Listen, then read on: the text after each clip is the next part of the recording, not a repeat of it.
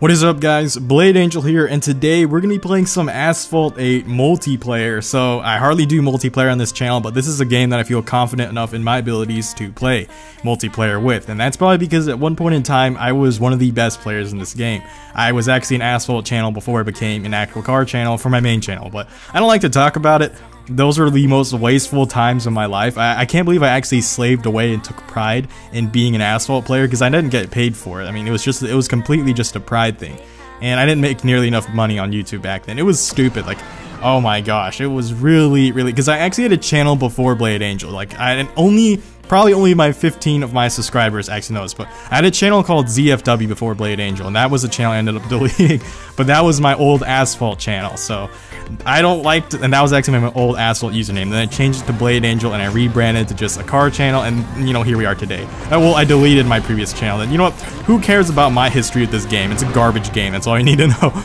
And what really pisses me off, though, I guess, is whenever you look up Blade Angel or Cartaku, one of the most searched results is Blade Angel Asphalt 8 or Cartaku Asphalt 8. Like, people are still expecting me to come back to this game. There is a hacker. That dude 100% is hacking. Like, you do not see how fat. He's so ridiculously bad that I just wrecked him somehow. But that was, he ran into the wall. So even with, you guys saw that. He legit is hacking. Like, he went so fast. He just shot, and there he is. He's coming back.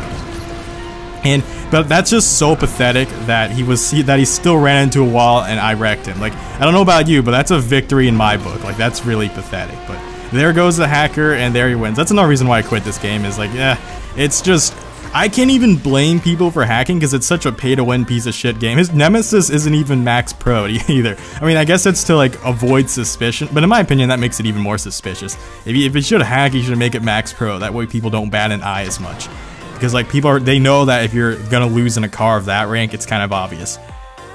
Oh boy, do you guys like seeing the same track again, except instead of reverse, it's the front? I'm gonna have to, because the meta for this car is acceleration. Because this San Diego's a very acceleration heavy track, and this car specializes in acceleration as well as handling. Its top speed isn't that great. And the Aston Martin Vulcan obviously is one of the best cars in this game. I never got around to buying one, and never owned one, and don't care. I just don't care about the Aston Martin Vulcan. Will never ever buy one. That's the end of that, I guess. There's an MP431, so I wonder how that's going to go. There's also a Corvette, but I don't think he's going to do that well because they have a great top speed, but their acceleration is ass, and that for a track like this, that's kind of the focus. So there's not many opportunities for the Corvette to get its straight line speed on this track because its handling is just too garbage. I mean, it's still a great car. I almost did the EDD for the Corvette, but the Enduro Double Down for the Corvette came at a time where it was like, the problem with being in, not problem I should say, the thing with being in university is that there's a lot of exams obviously, and at certain times of the semester you're more busy than the other, which made Asphalt 8 just such a horrible game to play because it's a lot of the things in Asphalt 8 are time limited. Whereas like other race games like Forza and whatnot, I mean, I guess Forza's Forzathon, but it doesn't stress you out as much. Like Enduro Double Down forces you to take like 7 days of like three hours of play or something. Whereas like Forzathon, you can beat the entire Forzathon event in like 2 hours. And like you don't have to, and it doesn't stretch across several days. That's it. Like you just do it. I mean, the event does, but you know what I mean. Like the event stretches across several days, but you can play it at your own pace. Whereas like with Enduro Double Down, and especially R&D, I hate R&D. And for this game, stuff like R&D, they force you to invest a lot of time in the game, and also possibly real life money, which fortunately I've never had that issue, but it does piss me off because there were a lot of things that I sacrificed in my life to get good at this game. Like my grades definitely dropped, and it was stupid. Like playing this game gives me a sense of nostalgia. If it sounds like I'm bitching, it's really not, because as you can see, I'm a good player. I actually, like, at one point in time, I ranked top 10s in almost all the TLEs.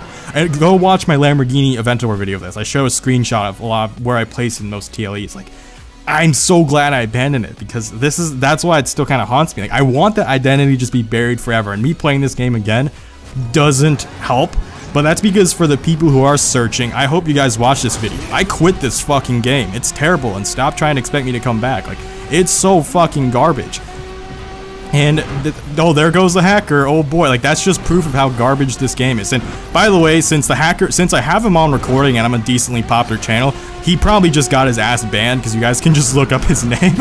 So that's his own problem, but I feel like I mean, now I feel like a lot of people know Gameloft's a pretty company. Like, they're never gonna sponsor me now. I'm 100% okay with that. Actually, no, they actually did not for Asphalt, but it was for another one of the games they made. But on my main channel, they did approach me for a sponsorship, and I was like, nope, fuck you. And I believe one of these is a hacker, because if I'm correct, they were orange, and he finished the race by the time I left the other one. So he could be playing coy, because I feel like he doesn't start hacking until the race is like halfway through. But either way, I don't even care anymore. But like, I never liked the Tri Nemesis as a car either, because the Tri Nemesis, if you don't know, is a shell car made by that never came into production, and they did really shady things to people before, so like that's why it probably never will go into production. They kidnapped a YouTuber. Not gonna go into details to who it was or what happened, because a lot of legal reasons behind that, but I'm just gonna say it like that. You didn't hear it from me. Oh boy, I did not the flat spin there. I just did it for shits and giggles at that point. Okay, I guess he's not the hacker, and even if he is, I wonder if he'll be able to catch up to me in the time.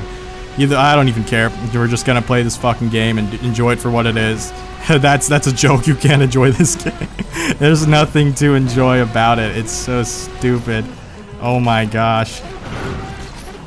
It's just so fucking terrible. Like, the worst part is, I guess the worst part is this is actually like a fun game. Like, you know what? The mechanics are great. It's always been a fun game, and it's more a very technical racing game. So unlike other arcade racing games, it feels less like a rhythm game and more like a technical game. Like, a lot of its elements remind me of fighting games. For example, the nitrous button in this game is basically like the shield button in Super Smash Bros. You use it for a lot of things. You can use it to cancel out of drifts. You can land on edges and fire off of it, but like as of edge canceling. You can also do a flat spin and then shoot nitrous again to cancel, not to cancel, but to basically give your flat spin a little boost, because if you just flat spin only, you normally lose speed, but if you flat spin and nitrous, it basically like breaks even with just doing regular airborne. Obviously doing barrel roll is always the fastest, so barrel rolling is faster than regular airborne, which is faster than flat spinning. And I still know all this fucking garbage because I used to study this game to death to get good at it. Let's use a different car actually, but the no, you already used the Venador. Let's use the Homage. And someone tried to say it's pronounced homage. Well, in this game, it's spelled with 2 M's, because fuck you, that's why we're rolling with it. But the BMW homage, I think that's because it's from Germany. Correct me if I'm wrong, I'm not German. I think they're still gonna vote infected, but the good news is I'm in an homage. So the cool thing about infected is it gives you infinite nitro. So it does, nitro duration and nitro efficiency doesn't matter anymore. It doesn't matter also because they just ended up voting for classic, so we're okay. But also because Tokyo is a long track, so it makes more sense to use the Homage instead of the McLaren MP425, not 431. The MP425 I was using earlier, its top speed isn't that great. Although I'd love to use the Venador because the Venador has great nitrous duration, which makes it a cool track for Tokyo because it never runs out of nitrous. Oh god, I can't believe I still remember that stuff. This game gives me nightmaric nostalgia. Like, whenever I try to avoid playing this game because I hate it, and like, you get stuck in the loop again. You start participating in TLEs and whatnot. Like when I booted this game up before I did this recording, I did the TLEs because it's a mobile game. It's designed to capture you in. Luckily, I no longer rely on it, and I'm such a happy person. Like, first off, thank you guys for viewing this video, because you guys as my viewers for YouTube definitely changed a lot of how I behaved as a person. Like, being a YouTuber has given me a sense of pride, but also a sense of meaning in life, and just something that I enjoy doing. And it's amazing that several thousands of people watch what I do. And there's also a lot of Corvettes, so oh wow, I'm not winning this race. There's also an Aston Martin Vulcan, but he's actually not. He doesn't have an advantage here, like they normally would, because the Corvette is it's a slow burn car. Like right now, they're not doing so hot because they don't have very good acceleration, but they're gonna catch up on us to the point I'm probably gonna lose this race, because if they're all Corvettes and the guy ahead of me is a Vulcan, I think I can get ahead of the Vulcan, which I just did. It just lagged. I thought I got ahead of him, but he just lagged temporarily. He's still ahead of me. But yeah, no. So what was I even on? Oh yeah, about how I don't need to play this game anymore because thanks to YouTube, I've gotten, like, I'm prideful as a car guy. Like, this game used to be my pride, because, like, human beings do stupid things for pride sometimes. And one of them is, like, being quote-unquote good at games. Oh boy, Corvette, how'd that go? Trying to wreck me. Oh boy, I'm doing terrible, but I don't even care. I'm out of nitrous. I should have gone for barrel rolls earlier, but I was just busy talking to y'all, you know, being thankful, doing just YouTube things. And more importantly, what I was gonna say, yeah, so with like a sense of pride being a car guy and being in a community that I love, because being in an Asphalt community was not a great community. It was pretty cutthroat. Interacting with other Asphalt YouTubers was never that great. And not even the Asphalt YouTubers, that's not where the problem stemmed. The problem stemmed from the community itself. So as you can see in this video, there are plenty of hackers, and hackers aren't even the only reason this game is horrible. It's just the fact that the company itself isn't that great. So that was already a bad thing. So the only thing this game had going for it was the fact that it's a fun game to play. And it was an easy game to access, but that was really it. Like at the time I played this game, I was still in the fleeting phase of my car enthusiast phase. I was still fleeting. I was still kind of in a phase where I wasn't super interested in cars like I used to be as a kid. I was just starting to get back into them. And I didn't really play Asphalt because of the cars. Like, I didn't really know much about cars when I played Asphalt, aside from what I knew from a kid, but obviously things changed. Like, even though I was a car enthusiast as a kid, most of my knowledge is outdated because cars change really quickly. Having said that, it did not inspire me to become a car guy. What inspired me to become a car guy was Forza Horizon 3, so that's what I kind of talked about in my Forza Horizon 3 playthrough. I don't enjoy Forza Horizon 3 anymore, but that's mostly because I played that game to death for all the right reasons. Forza Horizon 3, it reignited the magic that, in my opinion, was why I loved why I loved racing games as a kid. It made me fall in love with not just racing, but it made me fall in love with cars. And I should have flat spin there because I need nitrous for this final run. What the hell? That was my bad. I apparently crashed into something. That's fine. I'm still not even that great at this game, and I'm not wounded by that, because like I said, I don't play games for pride anymore. I'm actually just a YouTuber. I'm an entertainer, and I have a main channel with a lot of supporters, and that makes me happy. So much supporters that I can actually just live off of it, which is pretty fucking chill if you ask me. So obviously you guys can pat yourselves on the back, because I didn't do that on my own. It's something that I had the support from several strangers on the internet that literally changed my life. And that's why YouTube is a beautiful platform. Like, that's such a weird concept when you think about it, trying to explain to people in the past that they can make money on the internet doing like whatever they wanted to do, and that's really cool. And that's why I'm so grateful for everything that's happened. And I like the Lamborghini Aventador too much not to use it. I feel like, actually, this is my favorite car to drive, the Mazda Super GT. Unfortunately, it's not very competitive, so we're not going to use it, so I'll use the Aventador instead.